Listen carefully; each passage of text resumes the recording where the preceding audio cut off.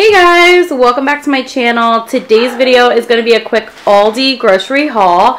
We did spend about $146. This is only half of it. I'm going to show you guys in sections so that like I kind of keep like all the fruits and the cold stuff together, and then show you all our meats and canned goods, etc.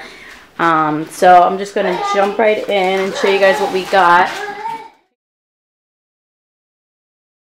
So we got these apples and peanut butter for the boys. There's a 5 in there. Light sour cream, a thing of heavy cream, 2 big tomatoes, a thing of celery, and cheese for sandwiches, 2 things of grapes. We have mango and organic raspberries, 3 things of strawberries. I thought I only grabbed 2. Apparently I didn't, so the boys better eat a lot of strawberries this week, I guess. Cuties.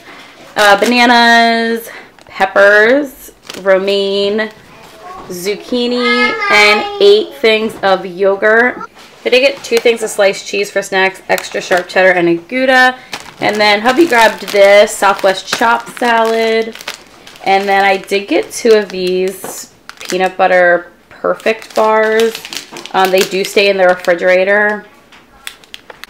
I've seen a couple people try these. This one's chocolate hazelnut crisp, and this one is straight peanut butter, so I'll have to let you guys know if I like them, but I'm not a huge breakfast person. I thought these would be easy for the morning.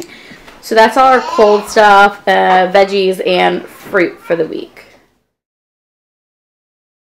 Now on to our canned and dry goods. We did let the boys get this vanilla pudding, got a thing of steak sauce, a thing of Worcestershire sauce, and a thing of teriyaki sauce, 3 things of SpaghettiOs with meatballs, 2 cans of potatoes and pepper rings, and then toilet paper and why am I drawing a blank? Paper towels. I could not remember what it was called. So that's for that. Also for dairy, we did get 2 things of eggs, and I forgot to talk about these. I did get the spreadable. These are like comparable to Laughing Cow cheese. This is the light original, and this one is the garlic and herb. Okay, so the next section that I am going to show you is meats that we got for this week. We did get these country style ribs and this bottom round roast. I think I'm going to make my beef tacos with this, either that or probably my peppers and steak kind of meal that I make, because I'm not sure if I want to do beef tacos or chicken tacos this week. And then a ham steak. This is fully cooked, so I got it so I can cut it up so we can use it for salads and maybe possibly in like an egg bake for breakfast. Also this turkey sausage. I did get this big, huge half pork loin. This thing is huge, you guys. It was $8.75. $8.75. And it doesn't look like there's, like, a lot of fat on it. Like, that doesn't even look thick at all. So I think this is going to be good. I think we're going to have pork and sauerkraut.